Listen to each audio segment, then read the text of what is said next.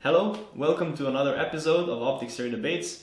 Theodore and I will be today with you, and we will discuss another topic. This time we'll talk about the differences between a sunshade and between a Killflash filter. This is better. I've checked our email and I've gathered some questions that we most commonly receive, and let's just start with the most obvious question, which is what is the difference between a sunshade and a Killflash filter? Well, a Killflash is made like a small honeycomb of, I would say, small tubes stacked together. You can even do it by yourself at home with straws. And it serves very similar purpose than a sunshade, and that means that it kills glare inside of the rifle scope. So if you're using the rifle scope on a bright sunny day and maybe the target is in the same direction as the sun is, never look with the scope towards the sun. This is the first rule.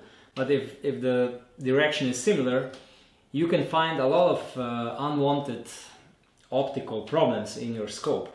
So this is glare. You see a star effect. You see a star effect in the scope. You see a lot of strays of light and so on. And you can solve this with the use of a Killflash, which it's inserted at the front of the objective bell. In front of the lens.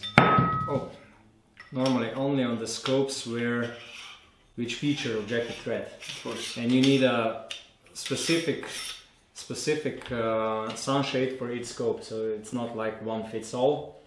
You need to find a perfect sunshade which is meant for your scope. It's not like interchangeable.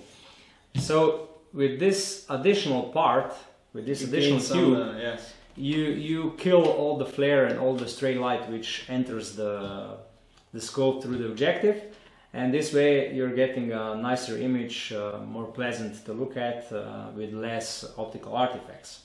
Well, the Killflash serves very similar purpose, and it's much shorter and also much more effective. This is what is really strange, that even though it's shorter, it's much more effective, but normally it is much more expensive. The reason for this is that sunshades are usually used by sport shooters, while Killflash is usually, or honeycombs are usually used by the professionals like the military or police, because not only that it helps you with glare and everything else, it also kills any flash which would occur due to the reflection of the light from your objective lens. That means you make sure with a Killflash that nobody sees you in the direction where you're looking at. This is especially useful normally in I would say tactical situations where you need to stay covered. And the Killflash is often referred to as honeycomb filter, right? Yeah. This is the same thing. The same thing. All this Killflash, I think even it's a commercial name, or it's maybe even a brand from Tenebrex, and also Schmidt and Bender uses the term Killflash. Everybody else uses the honeycomb filter. This is the reality. This is a honeycomb filter, but I think Killflash is it's a trademark. Additionally, what we can say also is that we know that really advanced military equipment also consists of special equipment for searching of snipers. So to pinpoint the coordinates where the sniper is located when the sniper is looking in your direction. And such devices also have problems with Killflash. If you're using a Killflash, that means that such a device will have a little bit more bigger difficulties to find you. With a sunshade, this is not true. So for tactical, professional use, Killflash or honeycomb filters are a better choice. They're even more compact.